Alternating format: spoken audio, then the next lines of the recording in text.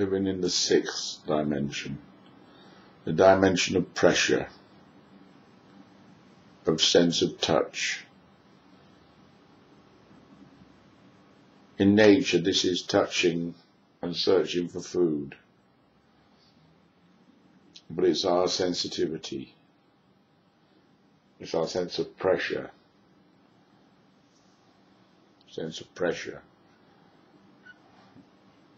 and it's our selecting of food. And so in modern times it becomes shopping, touching, selecting. They look with their hands in bake-up. That's what we used to say as a lad. They look with their hands. This is touching, this is pressure. This is the pressure on us to find food, to acquire things. So it's a problem really. It can be covetousness, the pressure to find things, but the pressure to get the things, to build into the dream, the pressure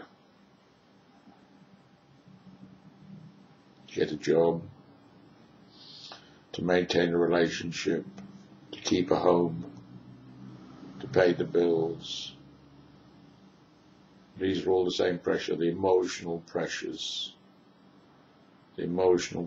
of different relationships, of balancing in the whole structure.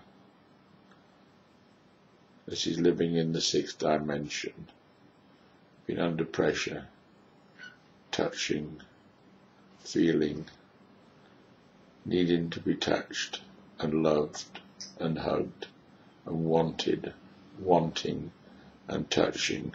This is all living in the sixth dimension. The sixth dimension is the green world, the world of plants and vegetables, our food, gardening. So it's a delicate touch, handling things very carefully when they're germinating. It's being delicate in our dealings with others.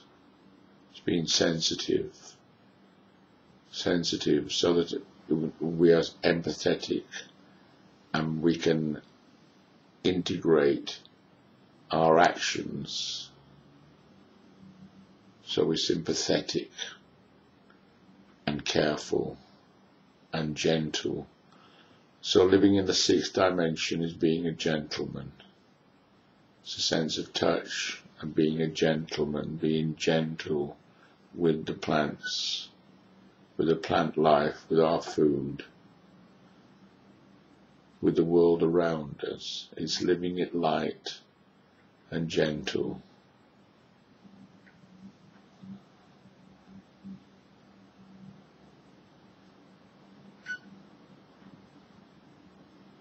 Feeling our way around carefully.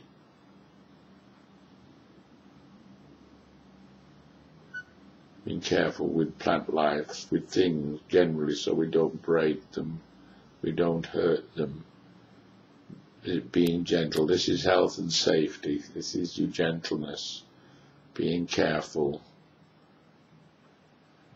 Being your hands, there are no accidents. Well, obviously there can be clumsiness, random movements.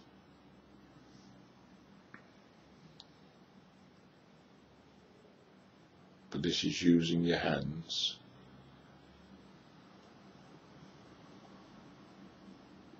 So there's all sorts of hand skills, building and making things, being able to control your hands,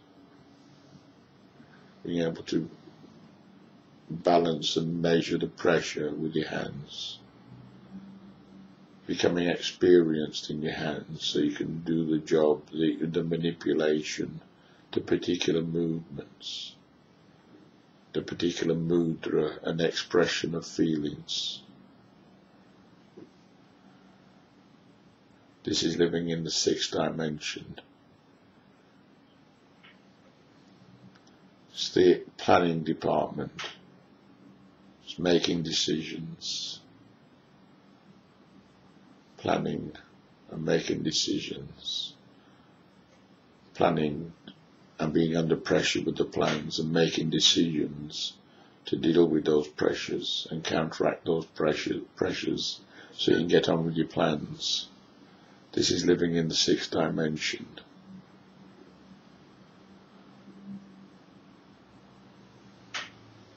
Gently.